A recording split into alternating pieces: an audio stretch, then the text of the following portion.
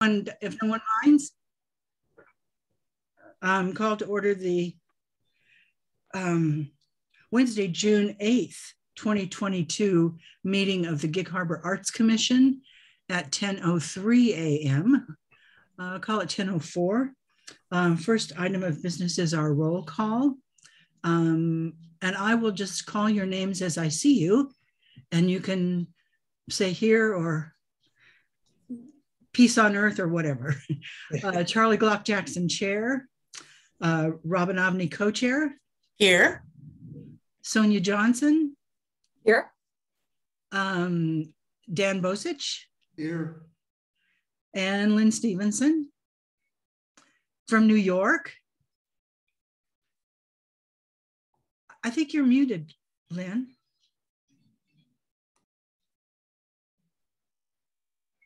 Can't hear you. Now we can see you, but we can't hear you now. There, okay. Okay, can you hear me now?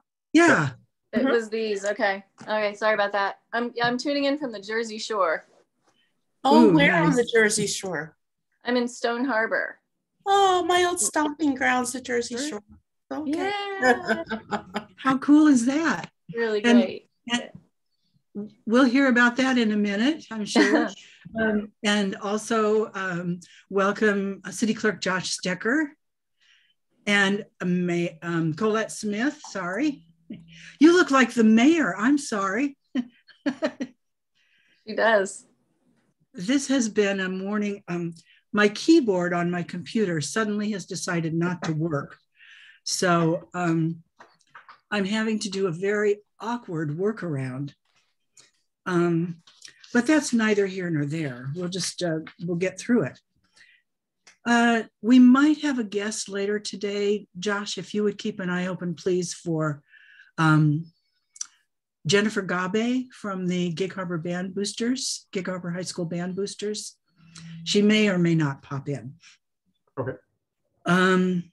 Okay, so our first item of business then is to read and approve the minutes of our last Arts Commission meeting, which was held on Wednesday, May 11th. I trust everyone has read the minutes. And are there any changes or corrections? All right, good job, Josh. So may I please have a motion to approve? A motion to approve the minutes. And I second. Okay, there we go. All in favor? Aye. And no opposed and no abstentions. Thank you very much. Now, our first order of discussion is to review the draft call for art for the Harborview Stinson Roundabout. And I think Josh sent everyone the draft of it. Josh, did you send everybody the draft? Yeah, it should be in the packet that everyone got. It's online for the public too. Okay, great. On the screen, so everyone can see it. Okay, so any comments on it? You'll see that there are a lot of things that are just blanks, and that's because we haven't decided those yet. Charlie, can you hear me now? Yeah.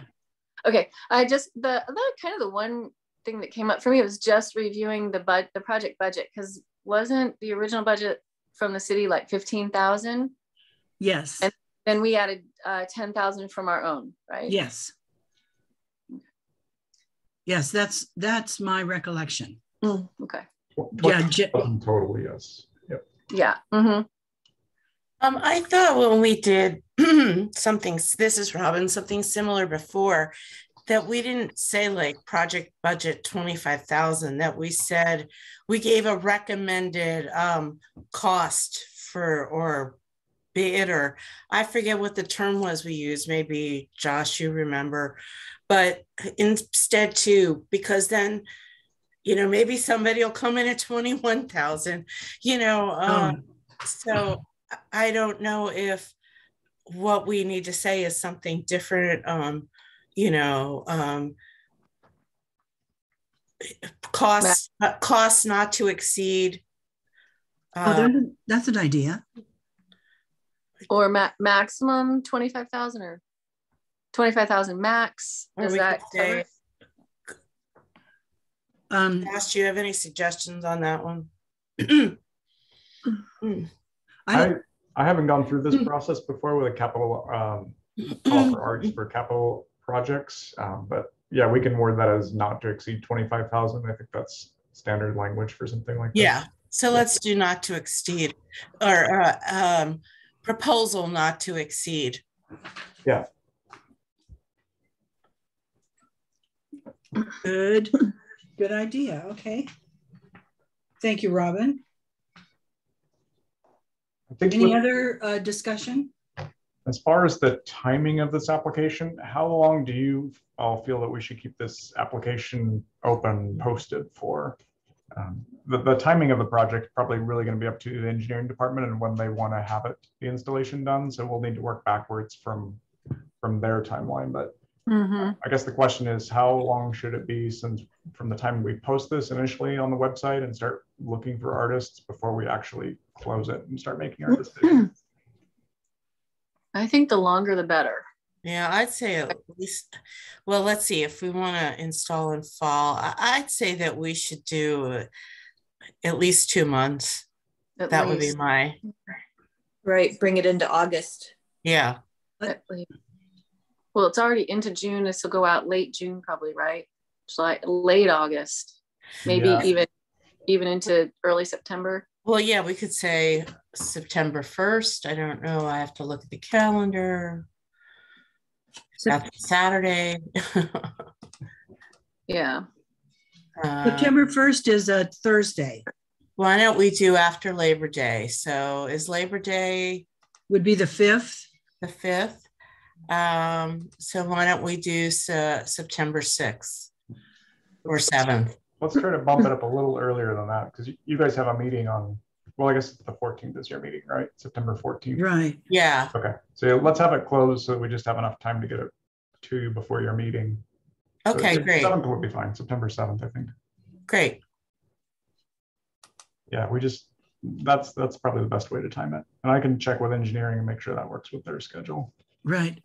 But not to be devil's advocate, but to sort of be devil's advocate, then that is going to put us into rainy season. And this is an outdoor project. And I'm not sure that it's fair of us to be expecting an artist to be on their hands and knees in the rain. But well, there's no guarantee that August will not be rainy the way the weather's been going. Yeah, right. No, yeah. But I hear you. Well, we could do it. Well, it's flexible. I think the installation date can have some flexibility to it. Oh, I'm sure it can. Yeah. Yeah. Yeah. I mean, I think that any sooner than that, we need time to get some applications in. So absolutely, yeah. Yeah, I mean, I see your point, but as Lynn said, it is flexible. So, and they're going to have a couple, probably won't get installed till spring anyway, by the time they complete it or we approve it, the council approves it, right? Doesn't have to go to council after that. So then that's the holidays. And then after the holidays, so, we'll probably be into spring anyway. So. Okay, well, then we need to change. Not need to go to council. Okay. They've already budgeted for it and it's under our authority. So okay. All right. Well, then take a look at that. I'm not sure if council may want to know what's going in there, but we'll have that conversation. Yeah. And so then we need to change the installation date from fall of 2022 to spring 2023? Well, no, we don't know. I think we should just leave it as late fall or just fall 2022 and then see where we end up. I mean, it's not unusual for something to be delayed. But I think we should make the award notification date September 2022, because we'll probably review on our September meeting. Is that correct, Josh? I think that's a good target. Yeah, and review and selection September 2022. But do we have to give a specific date? Do we have to be that specific, Josh? I don't think so. Okay. I don't think we can be with the city's schedule. Like, you know, we don't know if it will for sure be done by then, right? Hey, I was just wondering if for Sonia and Colette, should we give a brief overview of this project? That's probably a good idea. I'm not sure. I think Erin did that at the last meeting when they were here. Did we not cover that, or? Well, we did talk a little bit about the fact it's going to be, you know, sidewalk, and we were talking about being level and ADA compliant and all that. So we did kind of go over the basic format where the art is going to be. Yeah, it's a 10-foot section, and there's a whole lot of rules because it's going to be something that is part of the sidewalk. Right. And I think the Arts Commission got as far as, which shows up in this proposal, as dictating a marine theme quality to it. Right. Yeah. But that was before we got the new commissioners. Right. And this is kind of a digression, if I may, but we also have some samples of, Lynn, you sent some examples of things that you thought might be thought promoters. And I sent pictures of an art quilt, a glass installation on Bainbridge Island. So, and Jeff Langhelm had also given us some samples that he'd seen of art that's inlaid in a sidewalk. So we can send, I'll send those out again after this meeting so that everybody can be, I would try to do it now, but without a keyboard, I'm extremely clumsy.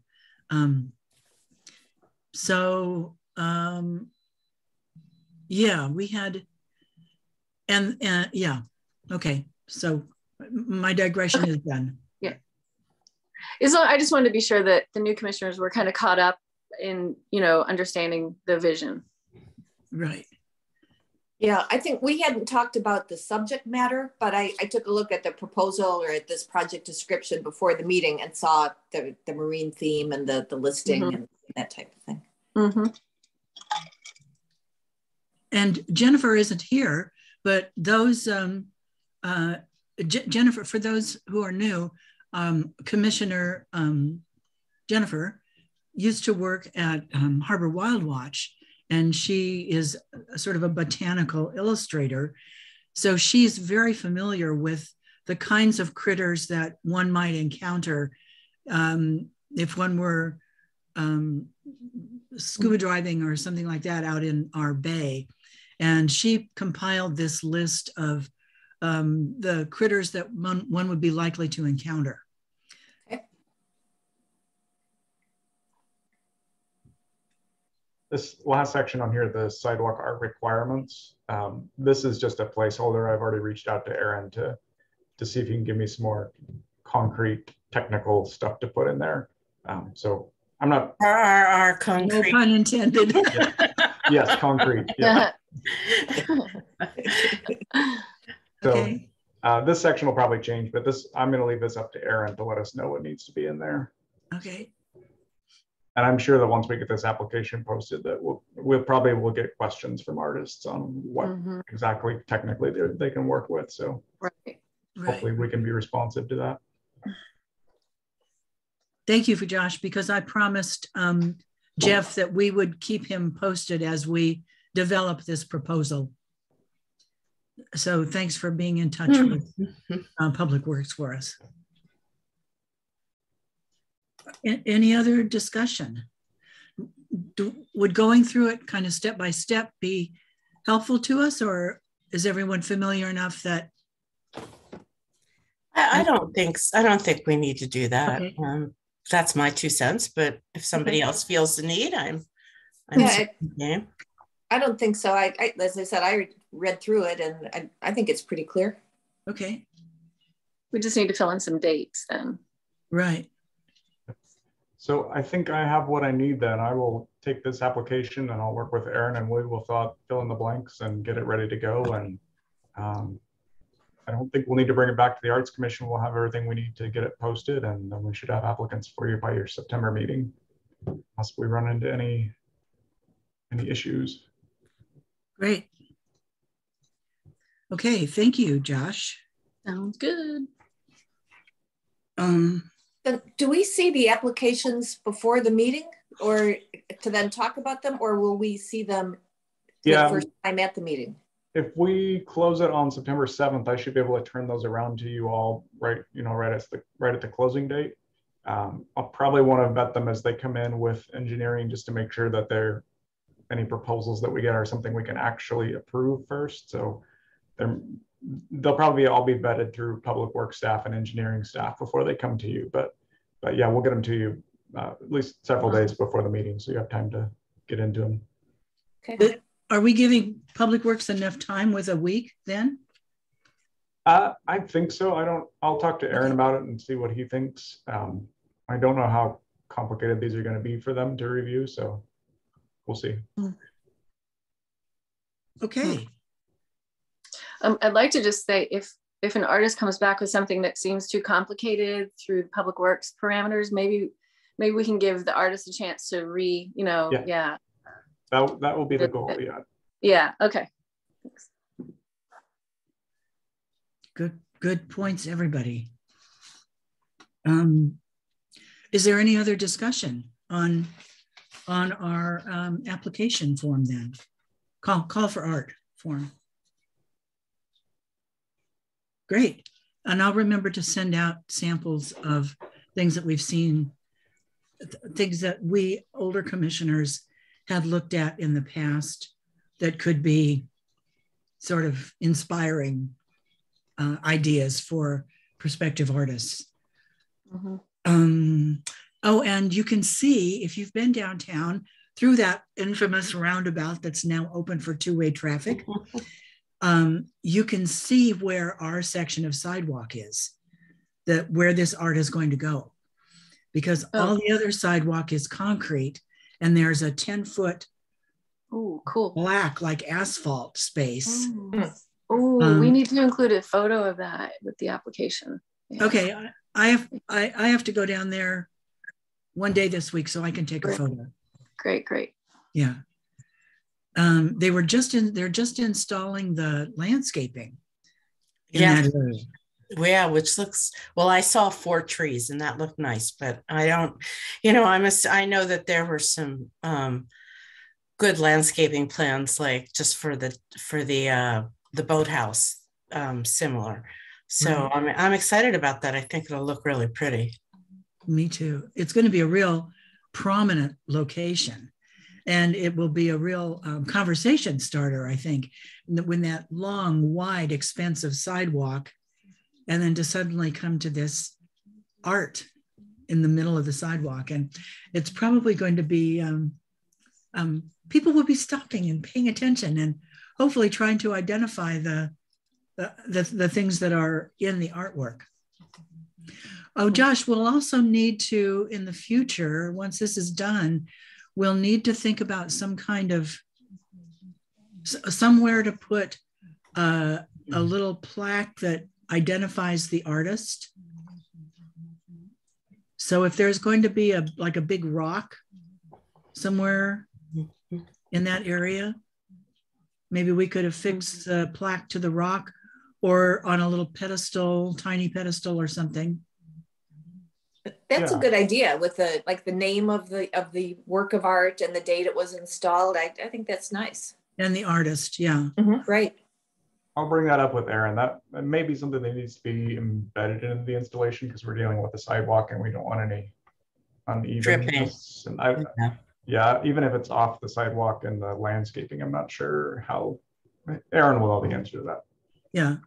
Well, it's typical to give credit to the artist. Yeah, absolutely. Yeah, I think it's just more like if you had a rock to the side, somebody could trip over it and then the city's liable, I think is what Josh is saying. So we may need to think of a way to either embed it in the dirt or next to it, or the piece of art itself. So I was thinking of somewhat more like a big boulder, if there's a boulder included in the landscaping. But anyhow, that'll be for the Public Works to help us with. Yes. Thank goodness for Public Works. Okay. Creative Endeavor grant application revisions. Jennifer was working on this. Josh, did you hear anything? And Jennifer is excused. She had a need for a sudden trip out of state. So that's why she's not with us today. Yeah, I didn't hear anything more from Jennifer about it. At our last meeting, she was going to bring a proposed revised application to this meeting. So I'm assuming we're just gonna have to defer this till the next meeting when she can bring what she has. That's fine with me. Any comments on that from anyone? Okay. Okay, Arts Commission work plan.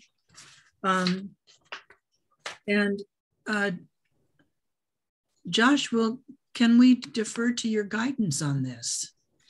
Well, Charlie, I don't know if you saw, Josh, I'm sorry. I sent out a sheet with our goals on it. Oh. That was an early version of our sheet of the cultural element. Not an earlier version, it was our final version, but it got reworked to put into the city document. Oh, good. So Josh can probably share that with you. It's our 5 goals. Yeah. Yeah, and I don't know if you saw the mail, but unfortunately I have to jump off at 10:30 for a meeting with our book distributor because we have to argue. And so I plan on being back. So I will plan on coming back, but I do have to jump off in a few minutes. But I did send this out, and I thought it'd be a good place for us to start, Charlie. Good, thank you. Perfect. And I think, you know, if I can give a little prelude, is that okay, Charlie, before I hop? I think the number one is to look at creative economic vitality and ways that we can support support that in the city. But I mean, all the goals are important, but I think we need to, number one, like some of the things we're already doing, like the public art piece we just talked about, and also the grants or our Endeavor grants certainly speak to a lot of these goals. I think the point of this, of thinking about this, beginning to think about this is number one, we talked about last time to have a plan to meet with the mayor and city council, to get in front of them and just have a discussion with them about some of the things we're thinking, and also get feedback from them. But I also think it's the potential to look at some of the projects we might want to add to the mix, like exploring the Masonic, is it called the Masonic Temple or Masonic Center? Lodge. Okay, thank you. There's some state grants that could help support with that. There's also Charlie and I both saw this from the Washington State Arts Commission, but they've just instituted a new events grant, and that's certainly great for things like the Peninsula Arts Festival and other things that are already happening. But is there something we might want to engage and support with a partner along those lines and apply for one of those grants? So there's a few different things in terms of also engagement. We have engagement with our cultural endeavor grants in education, but are there other ways that we can engage in education in a community? Do we want to sponsor some sort of some sort of classes or lectures, which we have supported class lectures in the past, but do we want to try to do a lecture? I mean, we have a beautiful place for like watercolor classes or something along those lines, and we have a huge amount of expertise we can draw throughout the state. Do we want to bring in the poet laureate of the state to do something in Gig Harbor? And then also, are there ways we can partner in cultural and heritage? So I just wanted to throw out a few ideas, of course, before I jumped off. I will be back, but I think you can see this is really brainstorming and looking at a way to advance and move our engagement in the community forward. So before I jump, any questions about what I just said, and just spit it out very quickly? Sorry about that. No, these are wonderful ideas. Thank you, Robin. Okay. This is a time when it would be so beneficial if we could meet in person and have a big whiteboard that we can just put ideas on and stream of consciousness talk. It's very, it's kind of cumbersome to try to do it on a Zoom meeting, but. Well, Zoom has a digital whiteboard now, actually. Yeah. I don't know if anybody's tried it yet, but I need to hop. I will be back, but I'm sure the ideas will flow and Josh will capture them. And I'll see you in a bit. Sorry, I have to do this, but gotta go. Bye. That's okay. Bye. Good luck. Thank you. Okay, well, we have, I will welcome Matt Keogh, Parks Administrator, to our meeting. Hello, Matt. Well, I see him. I see his, there's his face. Yeah, hi there. Hi, good morning. Good morning. Hello, glad to be with you. You've come at a very interesting good time, because we're talking about a work plan. Right. And just brainstorming. So feel free to jump in if you have ideas as well. Thank you very much. So commissioners, any thoughts on or comments on Robin's good thought starters? Charlie, before we get too far into this, have we talked about the city strategic plan in our Arts Commission meeting? Some of you may be familiar with it, but I don't know if we have ever brought it up in the Arts Commission meeting. We have not.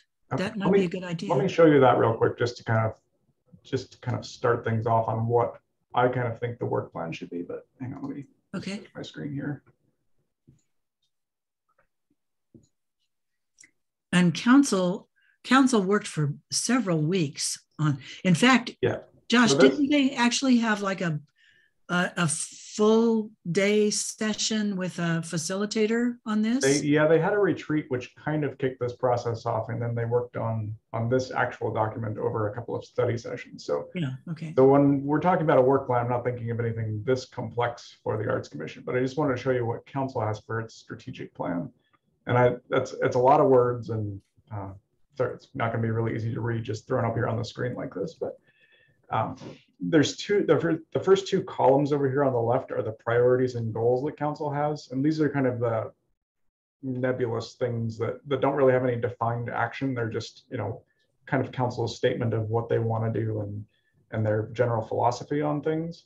I think the Arts Commission has that now in the arts and culture element. So these two columns, I guess I can't really highlight them, but these first two columns I think are kind of summarized for your group and your arts and culture element. Okay. So I think your work plan should focus on actions, like what are the actual things that the commission wants to accomplish? What do you want to do? What do you want to spend your time working on? So when you're working on a work plan, I think we should focus on those kind of things that we can say, these are tasks we want to do. These are things we can check off when we've done them. These are actual things to do. And I don't know, I mean, I've read through your arts and culture element and I'm familiar with it, but I don't know how to translate that into actual working projects. And that's what we need from you as commissioners to decide, how do you translate that into things that you're actually going to spend your time working on? So I just wanted to show you this as an example. Your work plan won't look like this. Your work plan should be just like a sheet of paper that has a list of items that you want to do. Nothing too detailed or intricate, just some really, broad basic goals of things you want to be working on for the next year or so. I will point out on councils, if I can find it, there are a couple of allusions to the Arts Commission. So in the third priority, maintain small town character, they have a checkbox here for maintain, expand support for Arts Commission and arts in the city, and then continue to fund creative endeavor grants. So just for example, that's where the Arts Commission shows up in council's strategic plan. Wow, thank you for pointing that out, Josh. As many times as I've read over this, the council strategic plan, and maybe it's because there's so many words. Yeah. I have not noticed those. So thank you for pointing those out. Yeah, so yeah, the Arts Commission is in there. They definitely nod to the Arts Commission, and there's even a kind of a general support for expanding and kind of increasing your role, but it doesn't go beyond that. So that is kind of your job to do with your work plan. What do you want to accomplish? Yeah, good. Whoa, this is big. Yeah. Well, I think, Josh, your and Robin's suggestion of just using our hard-fought creative arts and culture element as sort of a starting point is a good one. So can you pull up? Yeah, I'll put Robin's. Yeah, that Robin said. Here. Back up. Go ahead. One thing that kind of came to mind to me when Robin was talking about lectures and poetry and watercolor, and it sounded kind of like it could be along the lines of a humanities festival, like a humanities festival weekend with different venues, with maybe at the museum having a lecture on something and having a watercolor workshop for families at another one. And I'm not certain if we're looking for new events that we could promote, or if we're looking more at specific, art installations. But in terms of events, Humanities Festival could cover a wide, range of poetry and literature, and it'd be something a little bit different, and it might be kind of interesting for all ages. Could have a music element, as well as artistic, element. That's really fun because it could also be in the fall, winter months. Oh, sure. Yeah. Indoors. Yeah. That's fun. Right. And it could even, Brain Chatter, be not just one weekend, but like an ongoing thing, like the Humanities Festival, the season of festivals, so that maybe one weekend is a concert, a music concert, another weekend is a dance performance, another weekend is a poetry reading,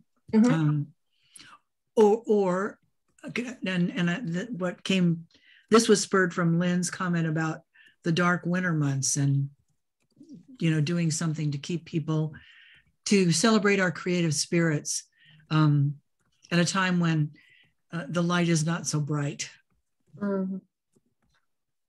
Well, and I can see that what you're talking about, Sonia, is something that's not so much a festival. When I think of a festival, I think of a day or a weekend where everything's packed into that one time frame. But it, like Humanities Washington, that it's a series throughout the whole year, right? It's like a series of various themed projects. So there could be a, Gig Harbor Humanities series that's maybe once a month or once a quarter or something like that. Right. It also made me think of it, though, when you were talking about the state of Washington having grants available for events. And I thought if it were a weekend, or if it was started as an event, that possibly might be something that would qualify to get some sort of a state grant to help promote the Humanities Fest. Yeah. Wonderful. Wonderful. And this also has just wonderful possibilities for cross-pollination, partnering with other organizations, the History Museum, a couple of the music organizations, the Art League for visual art. There are many really hardly known at all arts organizations in town, very just small, that have suffered tremendously through not being able to perform or do what they normally do for the last 2 years because of COVID protocols, that need some spotlight. And this would be a wonderful opportunity for us as arts commissioners, arts and culture commissioners, to support them and give some visibility to them as well. So that's a wonderful idea. And that goes under probably the first one, right? Creating an environment in which artistic and cultural activities flourish. Well, also, goal 3, education, engagement. Yeah. Right. Cool. So, Josh, did you write that one down? I did. Yeah. Okay. So when we're talking about events and festivals and things like that, the Arts Commission can definitely have a sponsoring role and a partnership role in that. But if we're going to be generating new events and creating new activities, we need to have somebody that's going to a group that's actually going to do those for us, because the Arts Commission you're not that kind of a group. You can't stage your own events and maybe on a very limited scope, but not we're not doing festivals and that type of thing. So if we can find a partner that we can work with, that's totally within your scope here. But that's just one thing to keep in mind as we talk about this. So when we say partner, Josh, do you mean something like a lecture, for example, or a poetry reading at the History Museum? But the History Museum would something the History Museum would organize. I mean, okay. Really, I mean, I think we've had this kind of discussion before, and how the Arts Commission supports it. And that's what the Creative Endeavor Grant process is supposed to be for. It's supposed to be your way to sponsor and partner with these organizations that are doing these types of events. Right. Okay. So, I'm not. There's probably ways we can expand that. Other than just asking for more money. Coming up with more formal partnerships for real events and festivals that we really want to promote and support. But it kind of all falls in that same pocket of the city has this much money to provide to support these groups to do this. The Arts Commission has so much scope and influence that they can provide to support these kind of events. Does that make sense a little bit, or am I? Yeah, I guess. Yeah, thanks for clarifying that. Yeah. But like Sonia, something like, well, of course, it reminds me of Humanities Washington throughout the year. I wonder if you're interested in contacting Humanities Washington and seeing if they partner with any local arts commissions or anything like that to create events in various areas. Sure. I think, and check with the History Museum too, because I think the History Museum does partner with Humanities Washington. But also, I mean, we also have to think about then, what does that mean? Like, what does that mean? Yeah. Does that mean we're contributing funds, right? Probably, and our just general city sponsorship. So that means money. Right. Well, I can see how this whole idea really ties into the Creative Endeavor grants. I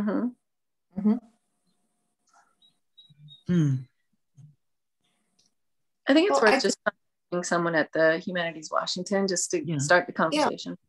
Right, just to at least talk to them to see what what it entails, and to find out if they do have any events that they have in Gig Harbor and what they've done with the History Museum. But I could just generally find out, just to have a conversation with them. Sure. That would be great. Great. Okay.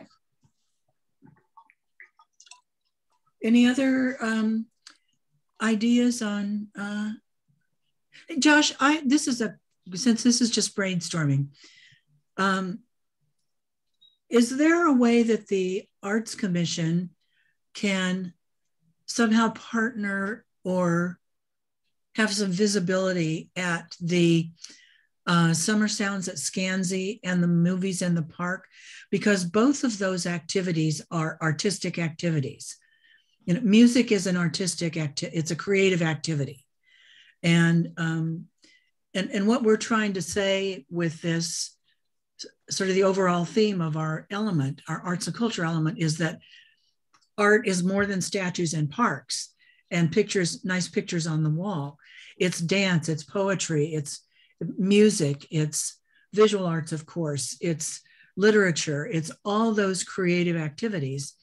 And it has occurred to me often that the music in the park that's a creative artistic activity, as are the films. So is there a way that we can, I don't know, somehow? Yeah, you know, just think, haven't really thought about that before, but that does seem totally appropriate for the Arts Commission, because that's one of your jobs, is to provide recommendations to the mayor on artistic endeavors in the city. And that's definitely one of our most artistic endeavors that we undergo. I don't know what the process is for like how the artists are selected, or, you know, I don't really know how that happens. But I think that's something that we could get on, you know, to one of your future agendas, to just have Laura, our tourism director, just come and talk to you about what she's doing and get your input on things. And yeah, and then I don't think it would be difficult to acknowledge that the events are, you know, sponsored by the Arts Commission, or you know, that you're affiliated with them, because you probably should be. Is one of those events sponsored by the Downtown Waterfront Association, or are they both in the marketing? The events have multiple sponsors. I don't know. Okay. Downtown Waterfront Alliance is a sponsor or a partner. I don't know that they give us money for them. We have some other companies or organizations that actually do the sponsoring of the events. Okay. Got it. I don't know who they are off the top of my head, though. I think there's a bank or a real estate company, or like commercial businesses that I think St. Anthony's has. Yeah, St. Anthony's. Yeah, right. Okay, but they're organized by the city. Okay. Right. Yeah. Yeah.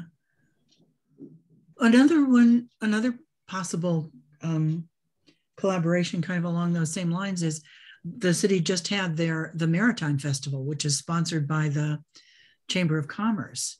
And that's in many ways a kind of a cultural celebration, especially with the blessing of the fleet. And did anybody brave the weather to go to that this weekend? I was there both days. And I worked the information booth on Saturday. Cool. And one thing that I noticed was, and my husband Corey was in a couple of the musical groups, so I was there to listen to those, and then I participated in the ceremonial band on Sunday before the blessing of the fleet. But there was not cross information from other groups, and so as I was sitting at the Chamber of Commerce information booth, there was one older woman who stopped by and told me that she had just moved to Gig Harbor and she was not computer savvy, so she wasn't going to try to be, you know, getting the code for her computer. And were there other summer events? So I found myself I'm like, well, they're going to do films in the park, but I was uncertain about the dates. And I'm like, there's outdoor music, there's a farmer's market, but there was no information at the booth about other things going on. And I know most people use their phones and computers, but there are some people, and maybe it would have been good to have it there just to bring it to their attention, to say, here are other activities that Gig Harbor is promoting. Because I did notice that there was really no cross-selling at all. Yeah, the Maritime Gig event is not a city event. We're not affiliated with it really. really much of any capacity. They do a special event permit through us, and we do traffic control for them as part of their permit. I think in past years we may have been a little bit more involved, but this year we basically had no involvement with it. That's the chamber, right? Yeah, the chamber is the host for that event. They do all the organizing and that. So probably wouldn't be room for the Arts Commission to get too involved in what they're doing, but we could ask if they want to come to an Arts Commission meeting as they're planning and see if you have any input. But yeah, I'm happy to talk with Miriam about that. Miriam is the executive director of the chamber. So I'll put that on my list. She was a real workhorse. She was there from early in the morning till late at night, and then the next day again. And yeah, she was busy, and they did a nice job, I thought, with the event of staffing it. And it was good. Right. And along those same lines of not having a like a calendar of events available, I will toot my horn just for a second, because I'll send you all this link if you haven't seen it, but I did a story for Gig Harbor Life of all the events that I could think of that were coming back after having been canceled for 2 years, including the Gig Fest, including the Youth Symphony and Harbor Winds and the Peninsula Orchestra. So I will send you that link, because it's gotten a lot of we gotten a lot of hits from it. Oh, good. We've got our orchestra concert on Saturday. Yeah, right. Well, and I want you to be sure and talk about that when we come to commissioner comments. Okay. All right. Okay. Josh, can I put up something on the screen? Yeah.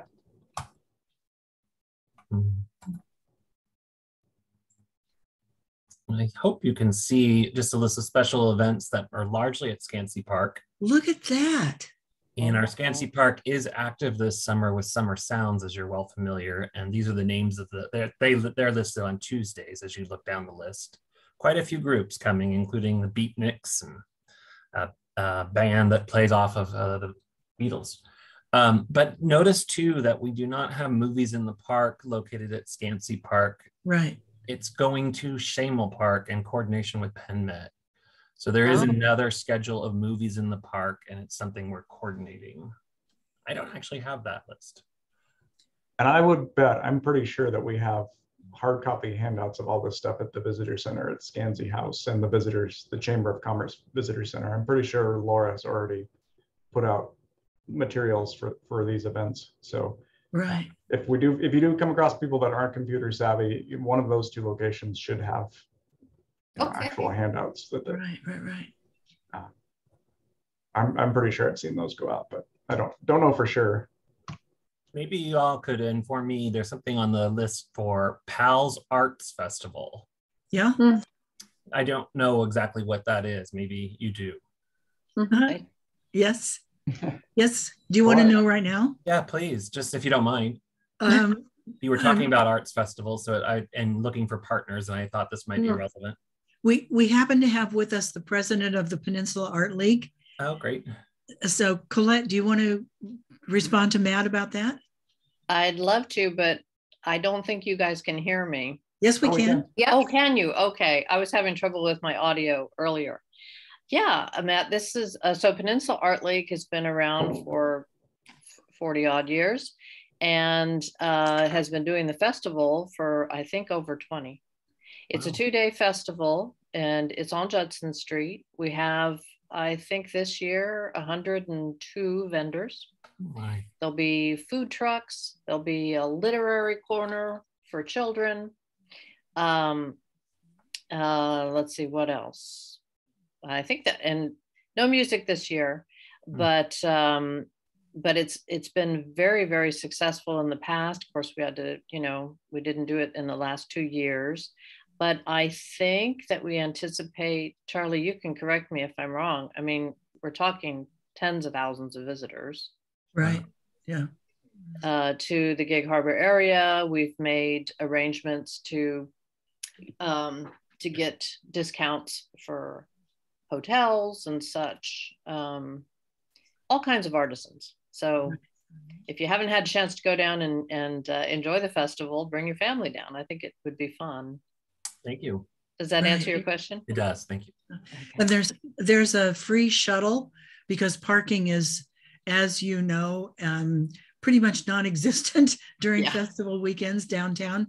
So there's a shuttle from the parking lot across from the Park and Ride up on Kimball Drive. I think it's a medical center.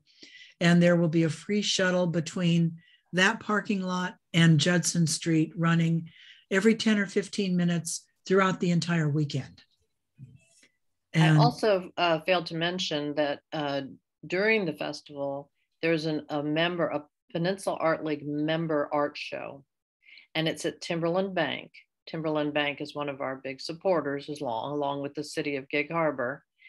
And so that is kind of of interest, just to go in and look at member art on display, and that's all for sale as well. Right. Yeah. And the city of Gig Harbor this year is a huge supporter. PAL actually got an LTAC grant, lodging tax grant from the city to support the festival.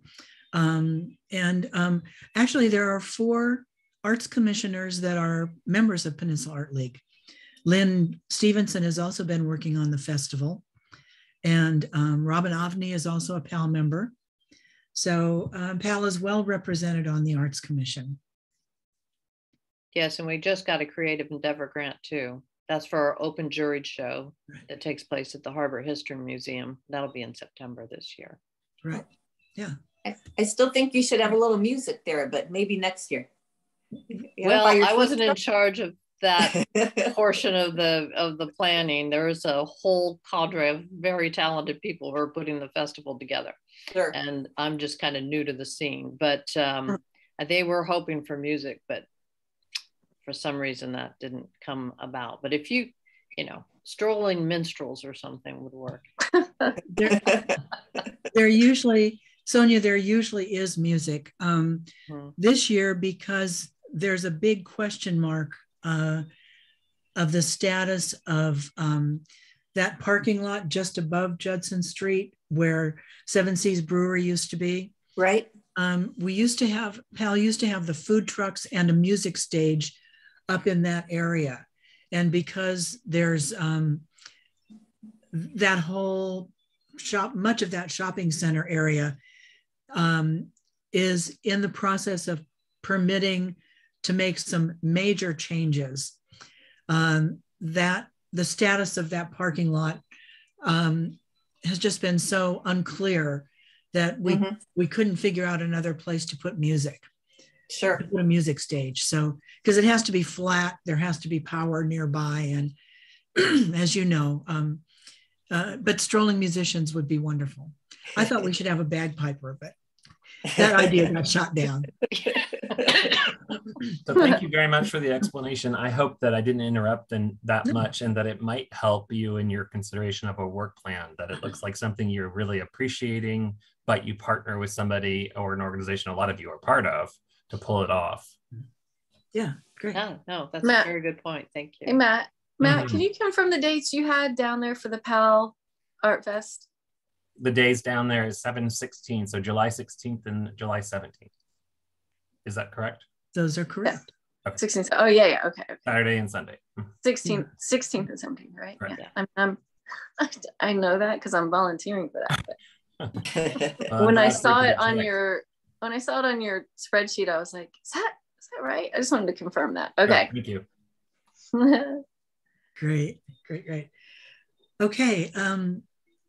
Moving along on our work plan. Josh, can we put the culture element, arts and culture element back up? Sure, hold on. To guide us.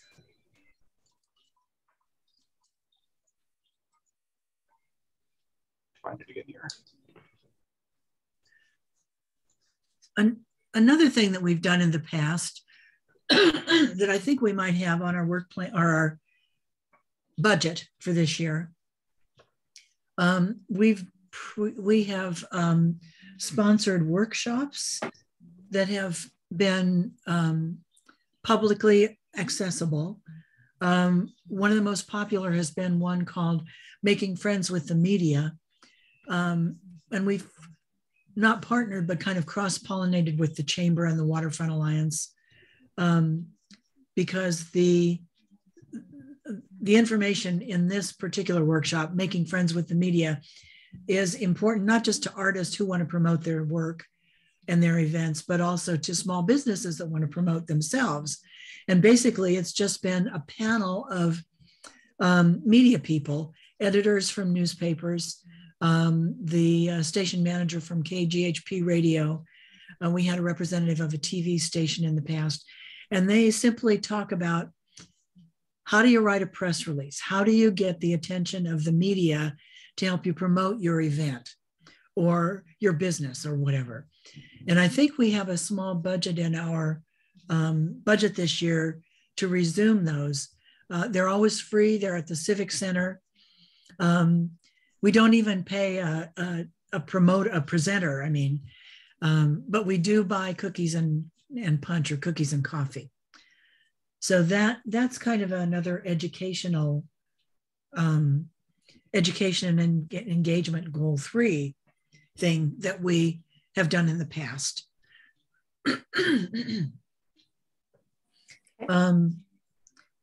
Public art and community, are any other ideas for the goal number 1, creative and economic vitality? Hey Josh, did you get the couple links I sent you for that one idea? Yes, that's the B guy. Yeah, I didn't know, is this the right time to bring up that idea?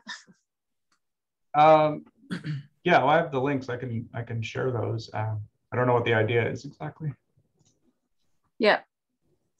I was recently read about this artist who I think he's from New York, but he's on a mission to promote the message of saving the bees, and also, so here's his website, The Good of the Hive. And he goes all over the country, maybe even different parts of the world, but definitely all over the country, and paints these murals that promote the message of, coming together as communities to preserve nature. And his goal is to paint, I think, oh my God, 50,000 bees. Oh, hey, Josh, can you show us the video? One of those, I think the first link I sent is a video. Yeah, let me pull that up.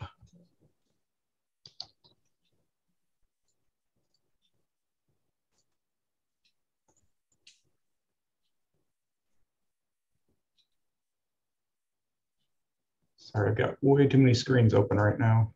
Uh-huh.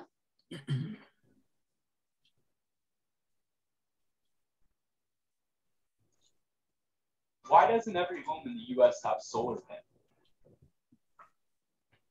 That's sad. The reason is not about sunlight. Okay, is the audio coming through? Yeah. It's actually just because most people don't know about the new Biden policy that allows homeowners to get paid to install the newest solar technology. People just assume they have to spend thousands of. Okay, let me know if you can't hear this. In a barn on a farm in upstate New York, artist Matthew Willie is buzzing about his latest distillation. I think my art brings a global issue right to people's feet on a local level. Willie, who became fascinated with honeybees more than a decade ago, has committed to hand painting a staggering number, 50,000, representing a healthy, thriving hive. Every mural stands alone as a visual, but it's only a brushstroke in the bigger picture of what I'm creating. It won't be complete until I've done the 50,000. And I'm only at 5,400 now. And while he's always painted, spending 10 years as a muralist for the NBA, creating art for restaurants and businesses, today Willie's mission is to promote planetary health through his work, hoping these images painted around the country will foster curiosity and change. Bees have unique behaviors. They are democracy, a real one. It's based on the health of the hive, not just the health of the individual bee. Honeybees move pollen from one plant to another, helping to produce the fruits, vegetables, and seeds that make up the global food supply. But what's most impressive, Willie says, is how they bring people together. The first mural I set out to do was in LaBelle, Florida. It was on that job where I was like, okay, there's something happening here. I'd see a 16-year-old girl with tattoos and a nose ring talking to an 85-year-old completely conservative farmer. They're both nodding and pointing. And I really thought that is something that I can take further than just this one mural. And he has. Over the last 5 years, Willie's project, The Good of the Hive, has blossomed into 27 installations. Many of the murals fundraised by the communities where they live. My job is to keep going. It's going to take me approximately 20 years. And that, to me, is an arc of change.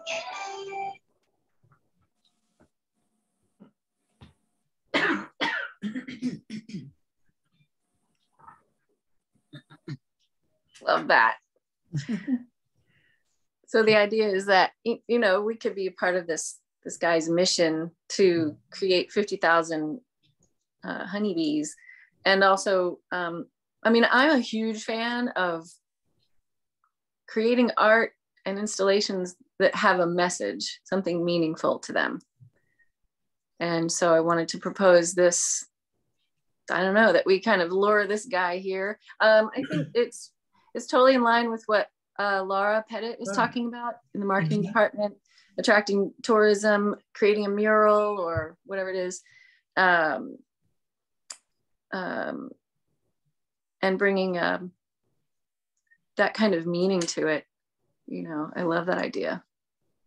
So Lynn, kind of building on that idea, I've often thought about, because some of these towns have such great mural work on old buildings, and but what about reaching out to a local artist who might do something similar, and that way keeping it more Gig Harbor centric, or Washington artist? Yeah, that actually did kind of occur to me. I mean, I personally, I'm just thinking out loud now. Mm-hmm. I'm personally not a fan of taking this one guy's global idea and then kind of making it our own on our own level, because his idea is global, like his idea, or it is national. And we would be one part of a national mission, right? Mm-hmm. I'm all for a local artist creating art that has a message and a mission, but I don't know if I would go, oh yeah, let's find a local artist that can paint honeybees, you know? Oh no, I wouldn't. I didn't mean that. If we'd either be a part of his, you know, however many he said, got it. Okay. That's half the battle, or right? We would simply have something along the same line, some sort of cultural awareness that is that is indicative of this area. Yeah, well, kind of like the artist, and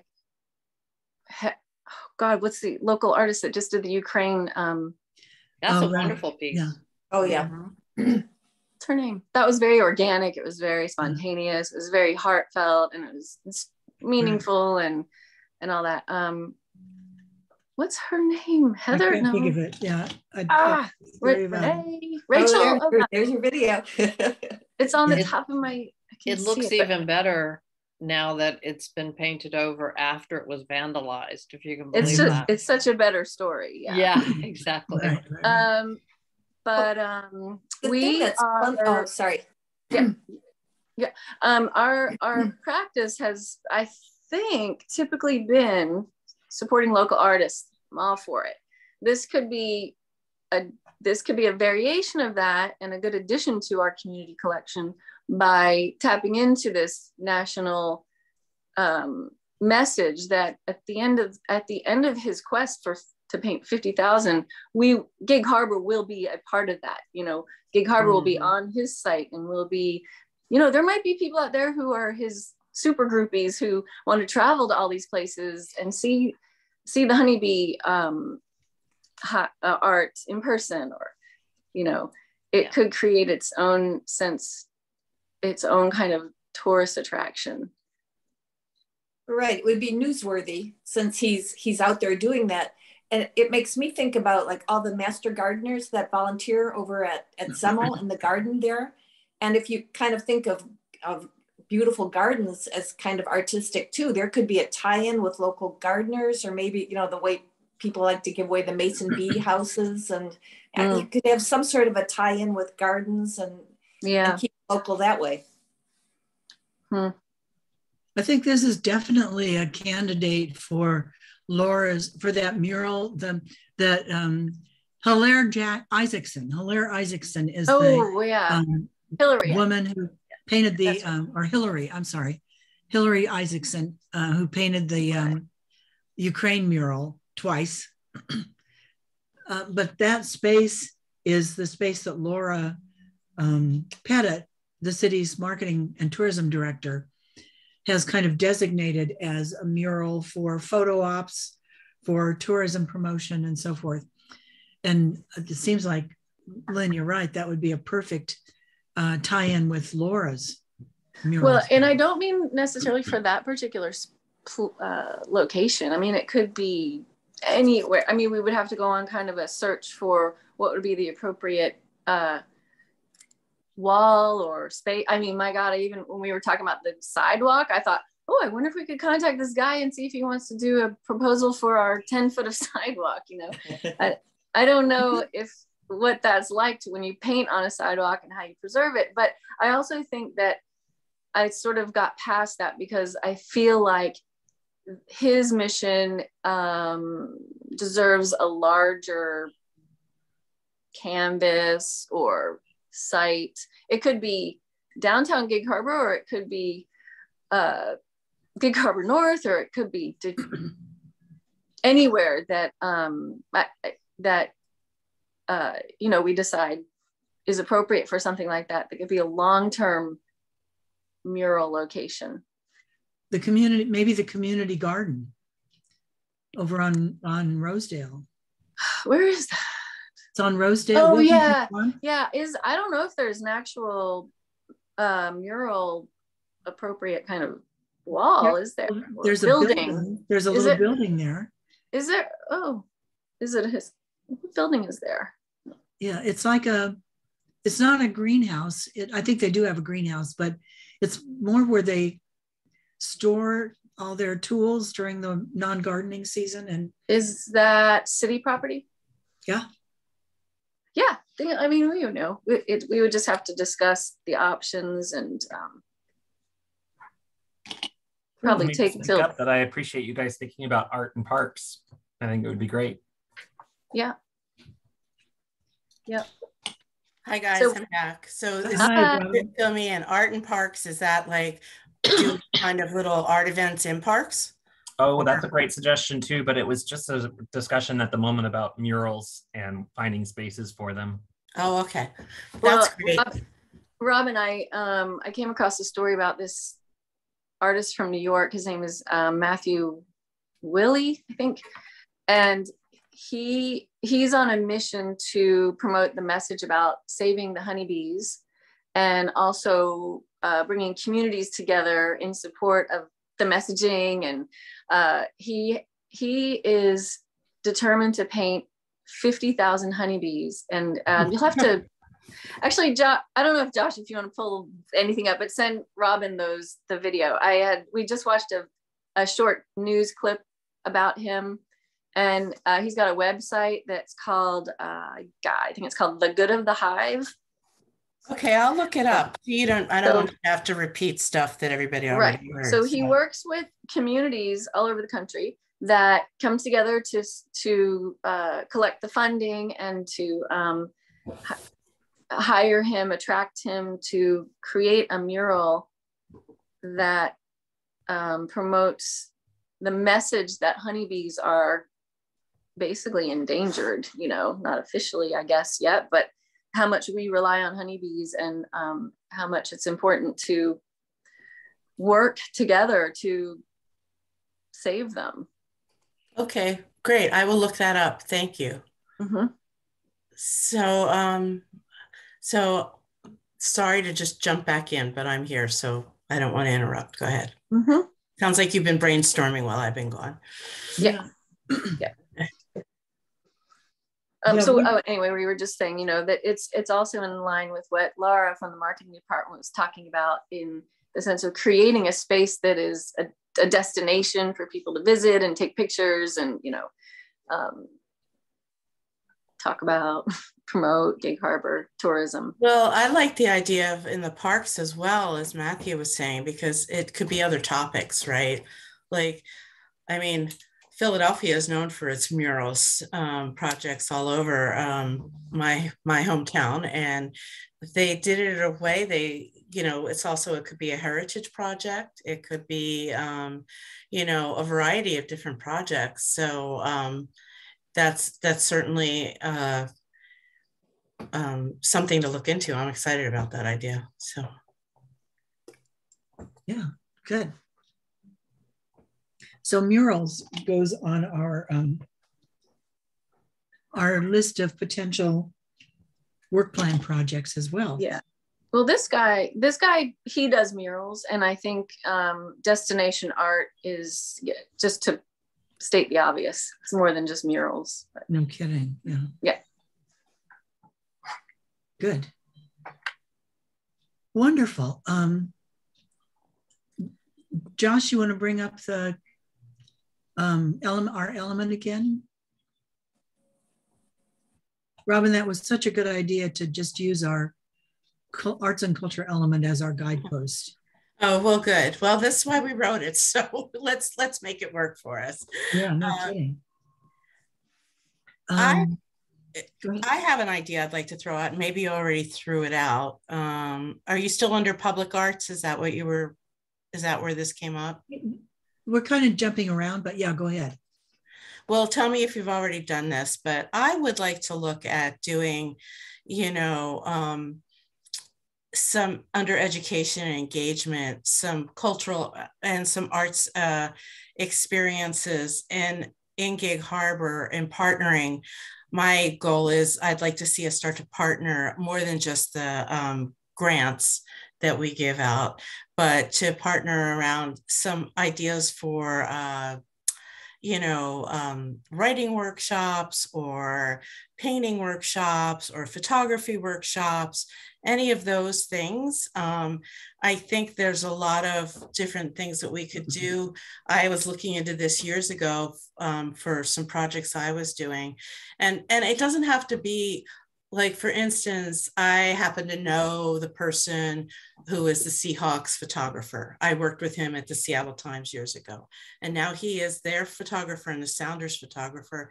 And he could come down in the fall and do, you know, I'm, you know, making this up as I go along, but he could come down the fall and do a workshop on sports photography with in coordination with the parks, that is a way to, so people can photograph their kids and learn more about sports photography, right?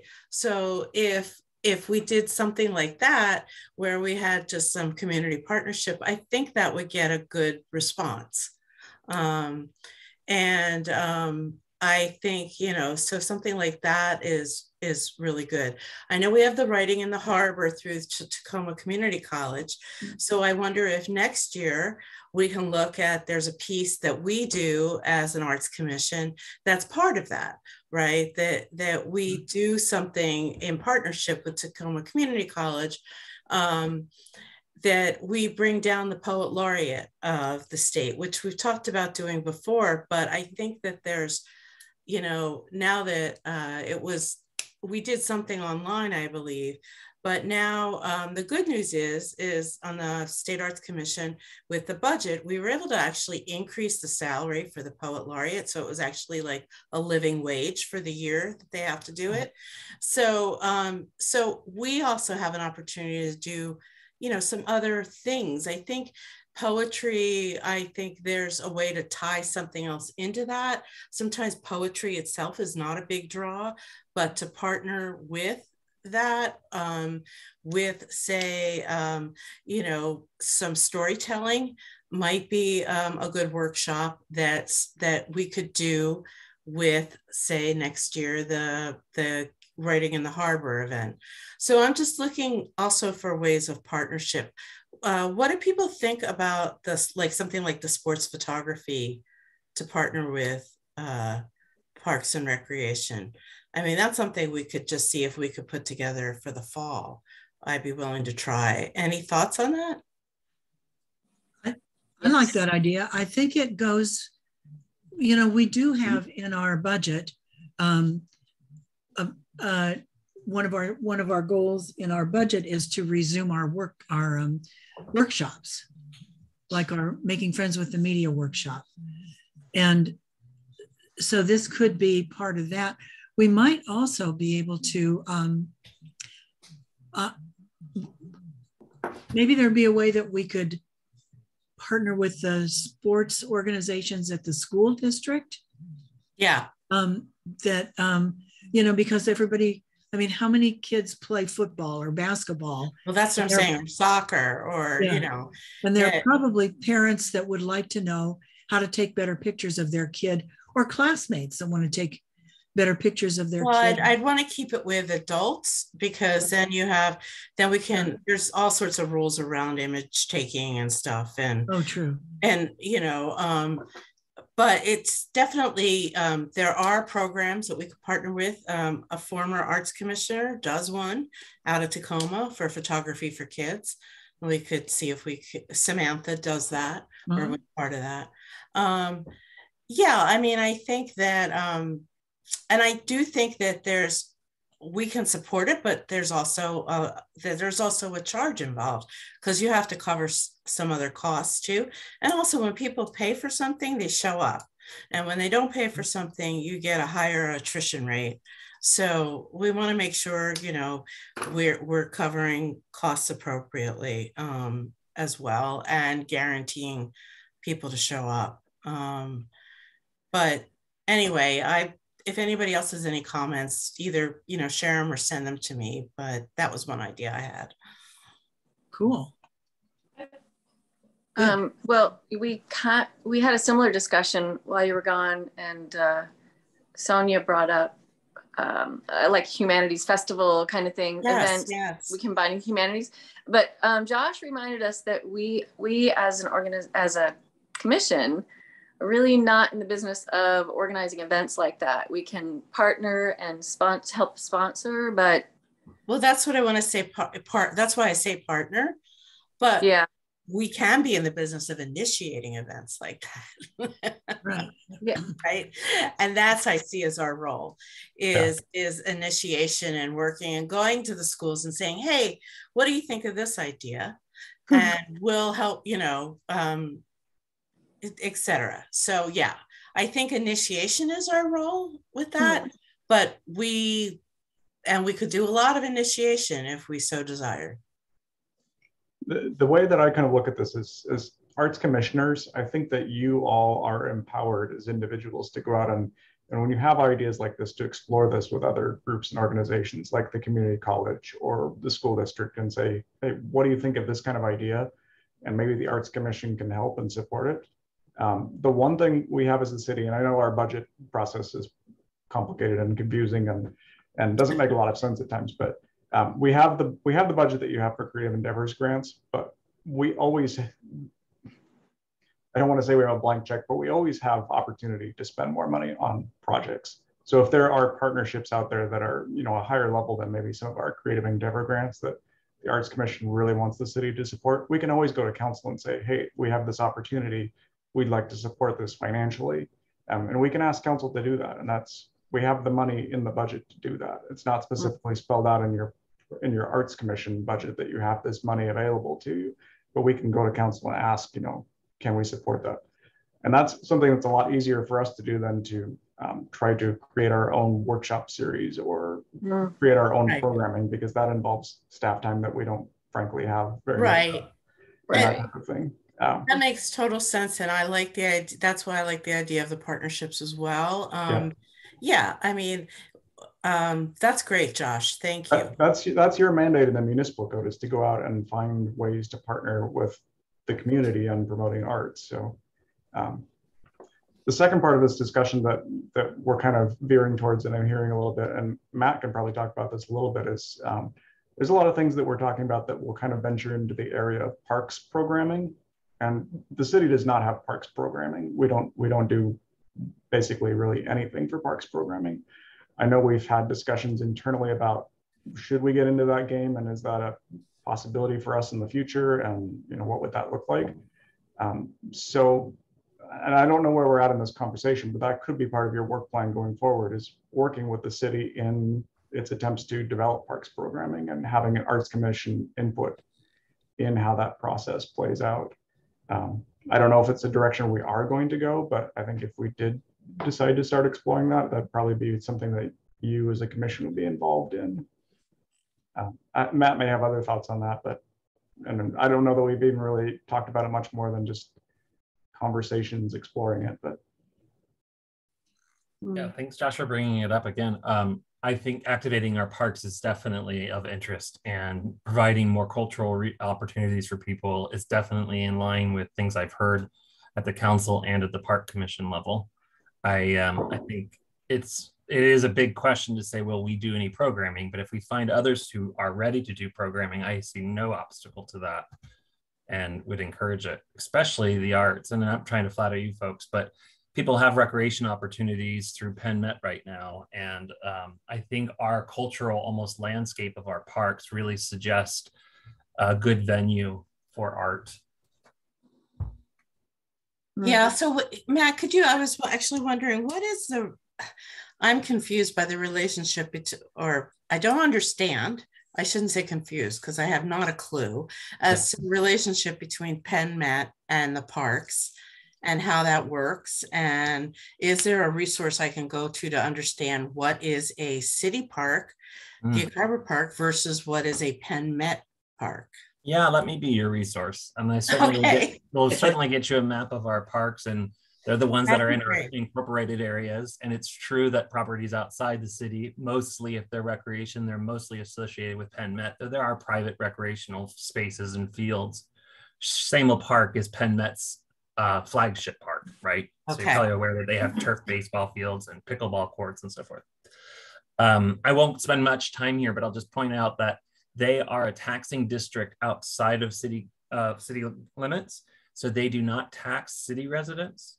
They collect funds to provide what you could call regional recreation, but they always have the opportunity to put their taxpayers first. And when they build a facility like a community center, which is planned, there will probably be fees associated with residents and non-residents of their tax district. We do not have any standing, that I'm aware of, standing agreements with Penn Met. We just have a promise to always do our best not to, I guess you could say, interfere, duplicate, and to get in the operational issues of each other. So there's a respect between the two organizations, but there's no coordination. We will build Cushman Trail together. The city has done the portions of Cushman Trail largely through the city. There's still a little bit north of Borgen Boulevard to do, but the rest will be in Penn Met territory. So there are projects that we will partner to see through. Okay, that's helpful. So a question, do you have any net sheds under your? Well, net sheds are city property. There are several, yes. Okay. But it's not under my purview as much as it's a city property. Okay. They do have historic restrictions, as you probably know. So at Ansich Park and Scansey Park, we have 2. And I don't think I called a net shed at Ed and Boat, but there are facilities related. Okay, but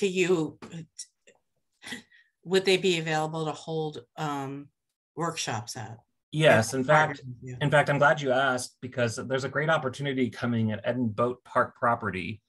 Many of you probably know that the brick house there, historic house, has been renovated by the city, and it will soon become open for reservations for people to have small classes and workshops there.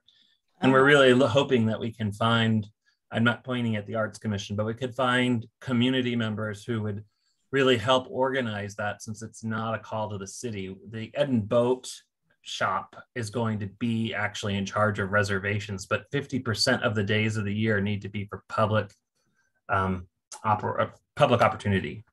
Okay, so chills, can we put that on our list to say that this is something we need to explore, work with parks, and see how we might be able to leverage this new wonderful opportunity. I know it's been, I mean, right by our new roundabout art. Yes. Right. But is that something we could do, Matt, and just say, let's talk more about that? Yes, please. Okay. It is, as you know, it's a beautiful setting and historic, and I think people would really enjoy being able to go out on the pier that's there. They could be in the grass and overlooking the estuary. There's quite a bit of opportunity. The building itself has a small deck. I think, I mean, I also know that they want to use that for events as well, but I think I'd like to have more discussion on this, because I can see of a few things that we could look to see if we could make happen through parks there. That would be great. Yeah, and I'm not going to keep on about that, but I will say, since you asked me first about Penn Met does rent our facility up here at the Civic Center. They mostly do that for public meetings, but I understand that over the years they have asked to put on classes in our building because we have community rooms here. So just keep in mind that the Civic Center is a public resource. It does come with rentals, but the city could be the sponsor. Okay, thank you. That's helpful. Although not exactly as inspiring as the being on the water, but thank you. Good. Thank you for being here, Matt. You're always such a great resource for ideas and information. Well, everybody on city staff is, so thank you. We are at 11:30. Let's continue this brainstorming session. Any other ideas? We've kind of been focusing just on our first goal. Are there any other ideas on that one? Creating artistic and cultural opportunities.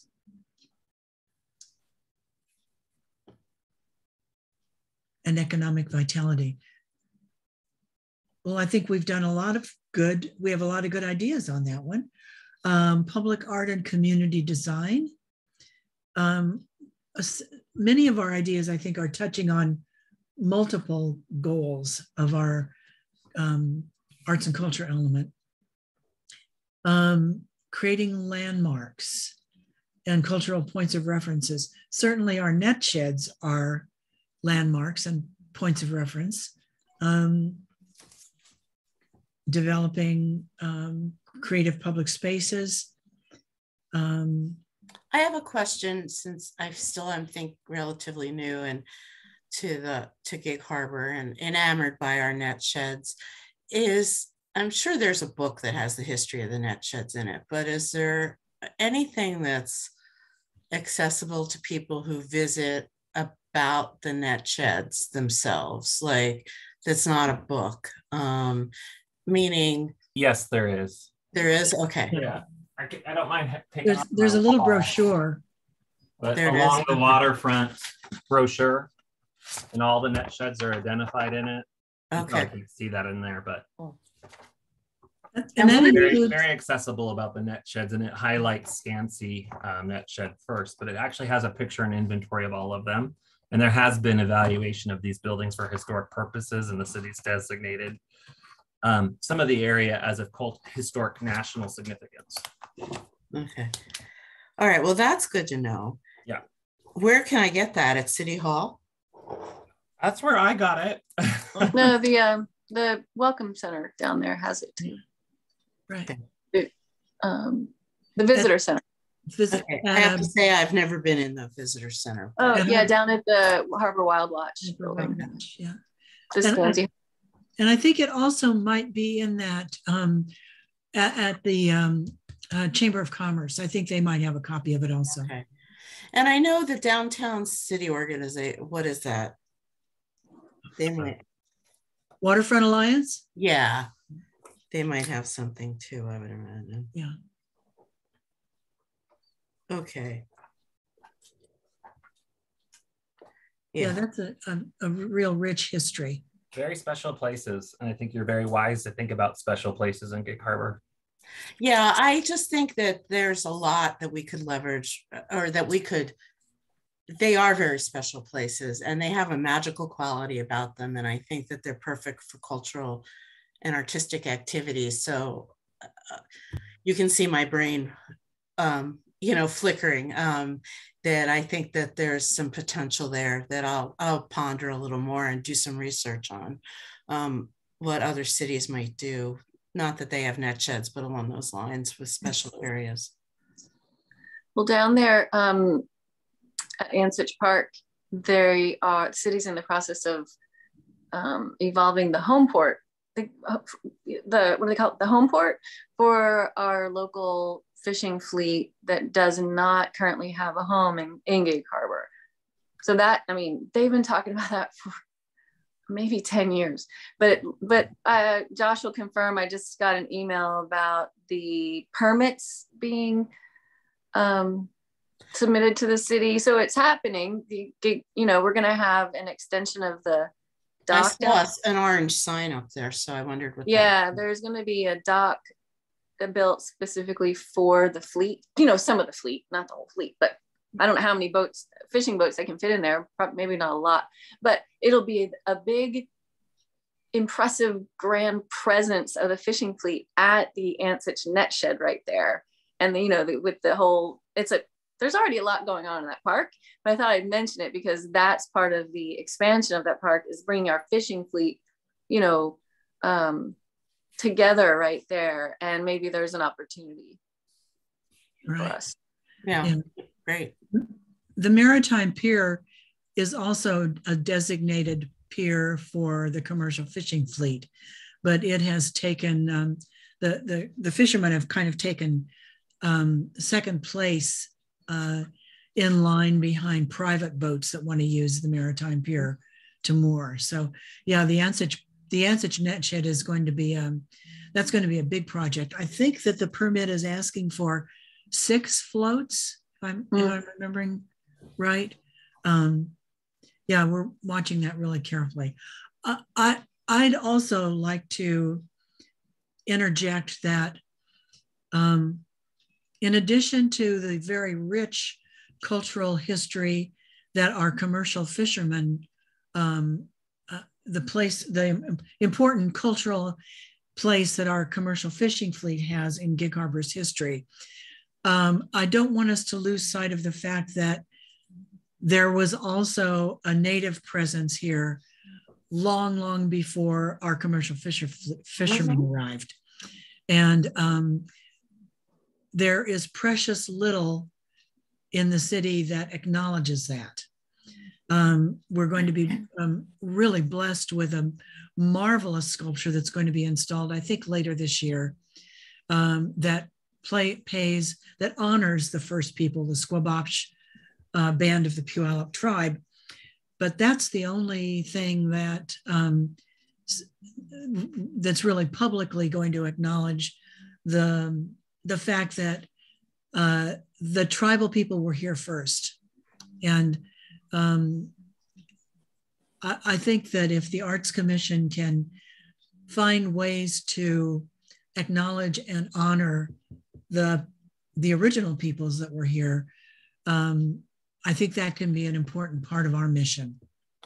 Well, I think that's a really good point, Charlie. And I think actually we'd have a great partner with the tribe itself, because they, aside from wanting to do this and spread the education and the heritage lessons, they also have an obligation to spend back and give to organizations and in order, because of it's part of their wrapped up in their gambling licensing.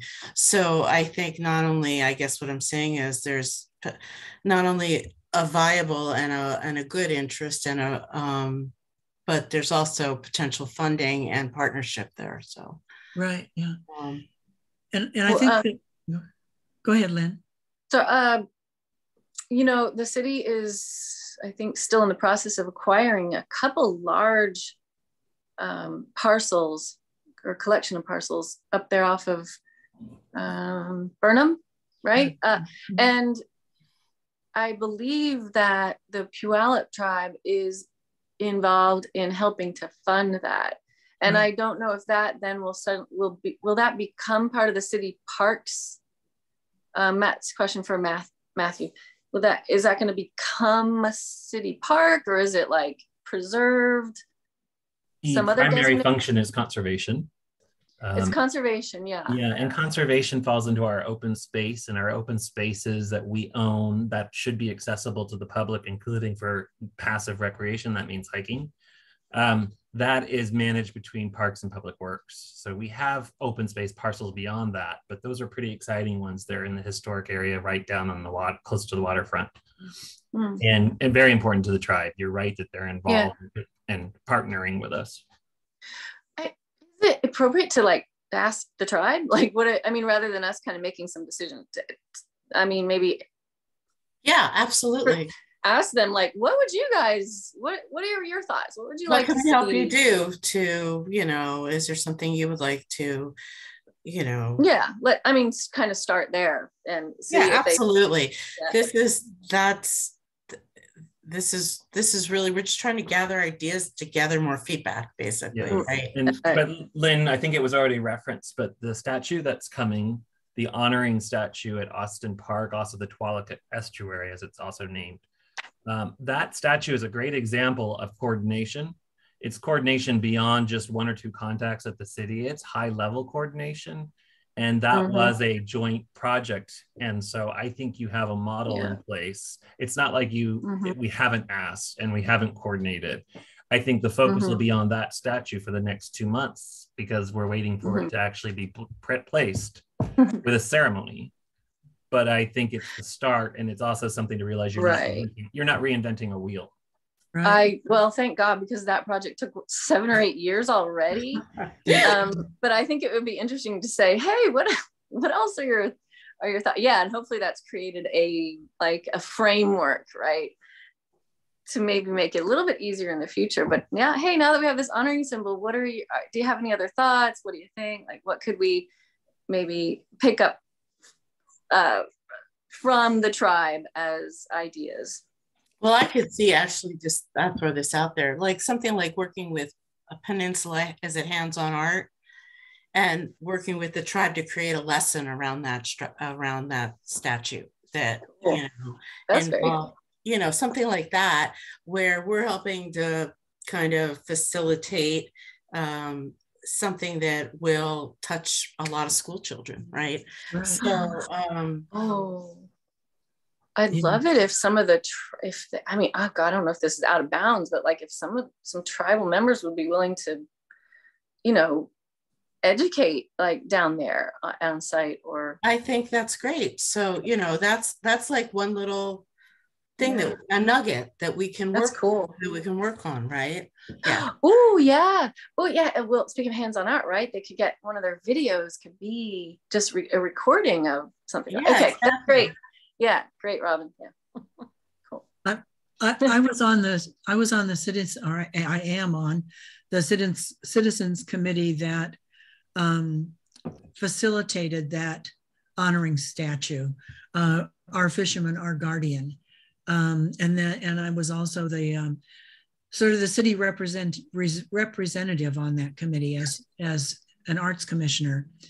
And you're right, Lynn. It took it's at least 5 years, probably 6 now, that we've been working on that. And to know that it's actually happening and it's actually going to be installed this year is absolutely thrilling. And I'm happy to, and I also agree that it's very important that the tribe lead any efforts that we have in developing any kind of programming or any of these ideas. It's not our place to be dictating to the tribe. The tribe is a government. They are a governmental entity, like a state or like the federal government. They're their own government. And so a government to government relationship is a good place to start. And we've already established that with the honoring symbol, the our fisherman, our guardian. Well, so yeah, go ahead. ahead, Charlie. I'm sorry. No, fine. That's fine, Robin. Well, what I was going to say is what I see of these things and what we're doing here is, and I will volunteer to do this by the next meeting. I'll take Josh's notes of the stuff I missed, or listen to the transcript. And I think come up with a few ideas that we would like to see how we would partner. So this idea, I would write just an abstract or a paragraph that says, here's something we would like to see how we can facilitate and get feedback on. And I think that there are a few things that are, I hate the expression low-hanging fruit, but for right now, I can't think of anything that I can substitute with that, because I've been zipping back and forth between meetings. So the idea is that there's a few things that we can put into action right away. Working with Matthew and the city on some things, and then there's a few more long-term things like an arts community center or cultural arts center, right. Those type of things, right? And I think that if we can come up with a list, that's all really what we want to do. Is this is an idea list, and we want to get feedback. So I'm happy to craft those and send it out to everybody we can review next time.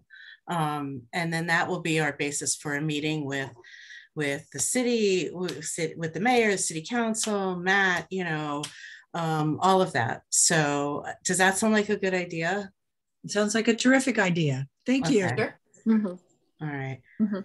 Well, we all know writing is something, well, Charlie, you do it too, but pulling together this type of stuff, I don't know, I seem to have a knack for it. So yeah. We'll run with it. Right. And you have such a great ability to focus. And whereas some of us, one whose tongue I can bite, kind of goes all over. It takes all these wonderful little paths to see where it's all good. Everything ends up in somehow in there. Great. Okay. Excellent. So do we, with spaces and places, I'm wondering if there's anywhere that we feel that, like, it's great that we're going to be part of the roundabout, that beautiful project, which is very high visibility.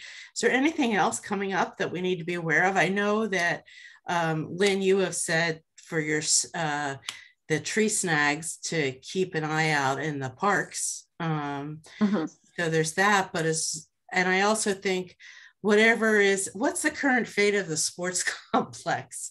Is there there's a loaded question. Yeah, because, well, there's certainly an opportunity if it happens for a mural there. But regarding the sports complex, there are some open houses coming for the city's portion of what's called phase 1. And that they will be taking some feedback on design of that space and public areas. I know that in the scope of work, they've been asked to make sure that it's representative of Gig Harbor. There's something about sense of place in the design that's intended. I would suggest that open house would be a good place to be able to assert.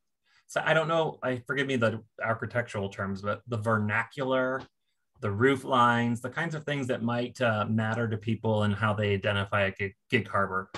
That could include art, but it's definitely sense of place is intended to be in the design. Well, sense of place, yeah, that's great. And sense of place can include art. I mean, a great example of a sense of place is there were handcrafted handles on the courthouse in downtown Seattle that were quite beautiful, that were, I think they were like the valances of justice or something. I'm not remembering correctly, but there are architectural ways that are also artistic to incorporate into a sense of place. So other than us trying to track that, because I'm lousy at it, is there a way for Josh, for you to notify us when that is? Is that too much trouble, Josh? Or should I be more diligent in reading the For the open house for the sports complex? Yeah, well, I can let you know when that gets set up. Hey, Josh, there is a date for it. Is there a date already? Yeah, I wish I had it right on my fingertips. I've not seen anything announced on it yet. Okay. The planning commission, the planning commission has just had a couple of open houses. Planning commission, they have. I think so. They've just had a couple of open houses On the sports complex? I think. Probably not the sports complex. I don't think. No. Oh, no. I'm confused. That's been on the the B&Bs. Right. So I will let you know when the open house is, but as far as the Arts Commission is concerned, you guys should have at least your own bite at that. So I will coordinate with Aaron and find out what the plan is for that and find out what the Arts Commission's involvement is going to be in it. The open house is probably not the appropriate place for you guys to weigh in. You'll have your own shot at what you want to see. Yeah, so they would come to a meeting or something. Yeah, they'll come to a meeting and talk, basically like the Harbor View Stinson roundabout, where they'll get you involved in the way that they need to get you involved. Yeah. Have they allotted, do we know, a percentage for art, like 1% for art, or?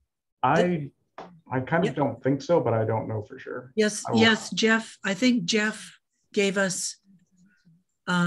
Well, we have made it clear to Public Works that we want art to be included in that whole sports complex budget. They know that's part of it. Yeah.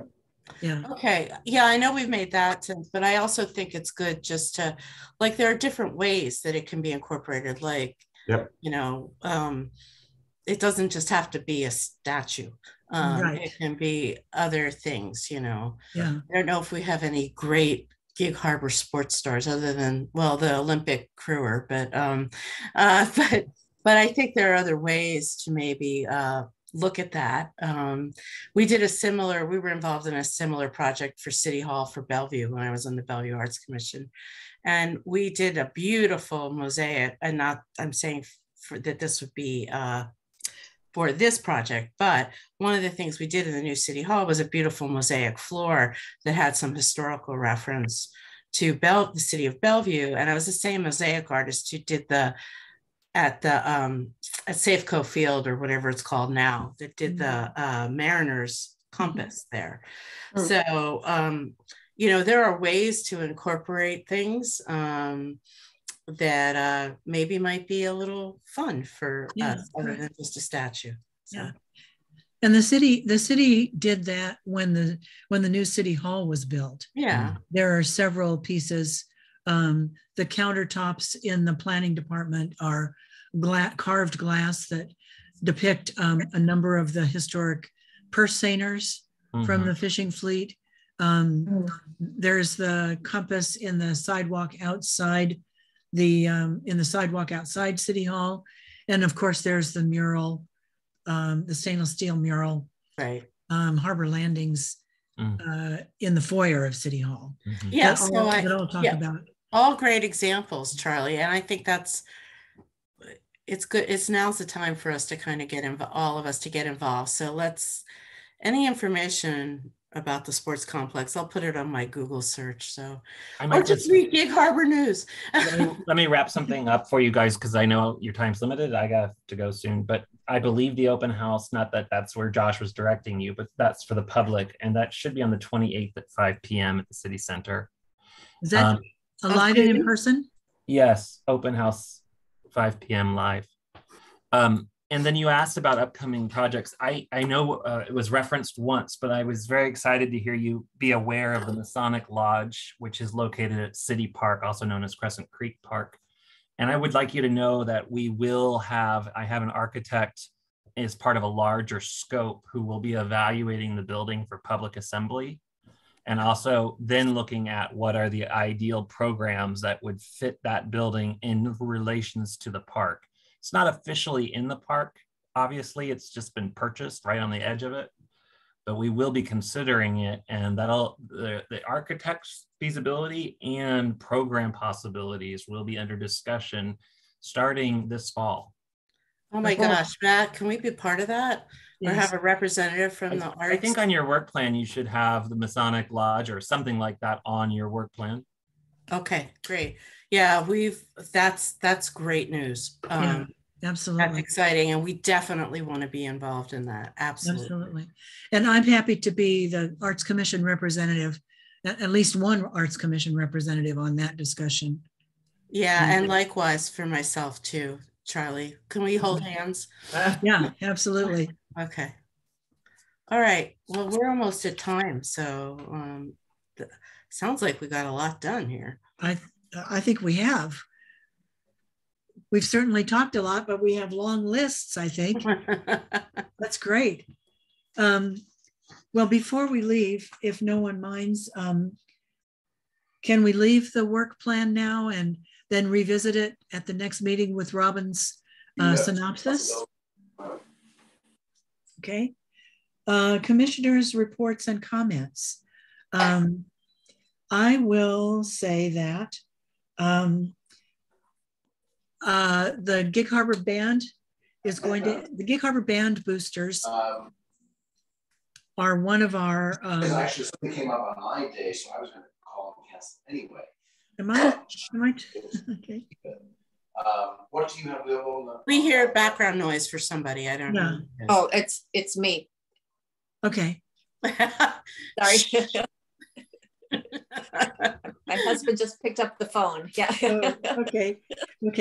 The Gig Harbor Band Boosters are one of our Creative Endeavor Grant recipients, and the final concert of the band, the final jazz concert of the band is tonight at 7 o'clock at Gig Harbor High School in the auditorium, and their final complete band concert and also their wind ensemble is tomorrow night at 7 o'clock at the Gig Harbor High School auditorium. I'm planning to go to tomorrow night's at least, and any others that are in town that would like to attend because our money supported this, please feel free to join me. And I'm giving 3 cheers to the band because they've been able to put together a fairly normal season in spite of all the confused protocols of COVID that linger. But these kids are doing a tremendous job and deserve our support. So join me if you can in attending the jazz concert tonight and the full band and winds concert tomorrow night. And Sonia, you want to talk about your orchestra? The Gig Harbor Orchestra has a performance on Saturday night at Lighthouse Christian at 7 o'clock. And so it's our first concert for, since 2 years ago. So we're excited about it. We're kind of a little rusty on some things, but we're excited about it, and it'll be a fun concert. Right. And did the orchestra play at the Gig Festival? They did not. Different groups of Harbor Winds played. They had the Dixieland Ensemble, and I know I think the youth orchestra, the Peninsula Youth Orchestra, had a set, so they played, but the Gig Harbor Orchestra did not. And these are all music organizations that have sadly been invisible over the last 2 years and haven't been able to practice at all. So the fact that they're back this year, this is sort of the summer of returns of so many events and organizations that are able to bring us together again after having to be apart in that very sad time the last couple of years. So let's give them our support and cheer for them. Any other commissioner comments or reports? I want to forward to the group, Charlie, what you and I just got email on yesterday about the grant about events. And Josh, I don't know if that's something we can post on the website or something. I don't know. But I will forward it to everybody and take a look at it. It's just an opportunity for funding for events in the city. So right. And Sonia, the orchestra and the Harbor Winds ensemble could possibly qualify for these grants. They're primarily, correct me if I'm wrong, Robin, but primarily to help organizations that have had to cancel events, and so their income has been significantly curtailed over the past 2 years. Okay, oh, that's good to keep in mind. All right. Yeah, I'll forward that to everybody on the loop, on our loop there. Yeah, all and right. I've already shared it with Peninsula Art League. Great. And Colette, I don't know what the response has been, but I'll be setting up a Zoom meeting probably for before the end of the week, I'd like to, and then we can brainstorm, because we'll definitely be taking advantage of that, Robin, or, you know, putting our hat in the ring anyway to see if we're eligible. We lost membership. We forego, you know, forwent membership fees for the year, canceled 2 summer festivals. And our summer festival definitely, I think, comes under the description of that type of event. Yeah. Great. Charlie and I both thought of the Peninsula Art League, and I'm at the same time, we're like, Charlie's like, great minds. But I'll have to renew my membership. I'm sorry. I didn't renew it. I'll renew it. Oh, I already gave you credit as being a member, Robin. Yes, you better. You better. Okay, I promise this week. Thank you. Thank you. Yeah, I do think there's opportunity there. And I also think, for just as an aside, some of the things we were talking about earlier, that there's an opportunity to partner with Peninsula Art League on some other things as well. Because I've heard some of the lectures, you know, when we had the in-person meetings, there's illustrators who we had, there's some potters, some really wonderful opportunity there to potentially do something. So absolutely, the breadth of artists is incredible and mind-boggling when you see some of the art that they do. It's just amazing. Yeah. Anything else from anyone? Dan, anything? Oh yes, Lynn. Yeah, the Harbor Arbor Art call for artists is out there somewhere. I wanted to verify with Josh, did you pass that along to Laura in marketing and ask her to announce it, blast it, gigabyte it, whatever? I haven't seen it personally in any, you know, public marketing format, so I'm not aware of if the word's gotten out through the city. Let me check with Laura on that again. I know it's a very niche announcement, so I don't know if she's blasted it out everywhere, since there's only probably a handful of people that could actually fill out an application. Yeah. Let me talk to her about it and see where it's going. I know it's on the city's website, and I think you all have the link to it, correct? Yeah. I've sent it out to you, yeah. It's just, But between all of you, we should pretty much know who would be eligible to apply for something like this. So hopefully we've gotten it into all of their hands. But I'll talk to Laura again and see if something that she thinks should go out to the whole public. I sent it to the Tacoma listserv, and I also sent it to the to Peninsula Art League, and I think it's going to go in the June newsletter for the Peninsula Art League that's coming out this week. So yeah, but if anybody has other people that they know about that could be not necessarily carvers, but in any artist that could embellish those 2 stumps in any way, let's spread the love. Yeah, and I think it's a good idea for it to go out through the marketing department to the general public as well. First, because you never know who's going to go, oh, I know somebody that could do something really cool with that. But also it helps put the word out that we even have a Harbor Arbor Art that probably 99% of the Gig Harbor community really doesn't know about. So it's just another little mention publicly of the existence of the Harbor Arbor Art, you know, project. Right. Good. Thanks. Thank you. Any other Commissioner comments? Okay, our next meeting is Wednesday, July 6th, and I assume that'll be another Zoom meeting. Is that right, Josh? Most likely, yep. Okay. And actually, that should be July 13th, or second Wednesday. Oh, okay. I was looking at the agenda. Sorry. Yep. Typo on my part. July. Okay, yeah, July 13th. My apologies. Okay, if there's no other business, may I have a motion to adjourn? I motion to adjourn. I'll second. Second, okay. Thank you all so much. We'll see you next month if we don't see you at one of the orchestra concerts or the band concerts or orchestra concert on Saturday. Thanks. Thanks, everyone. Thank Bye. you. Thank you.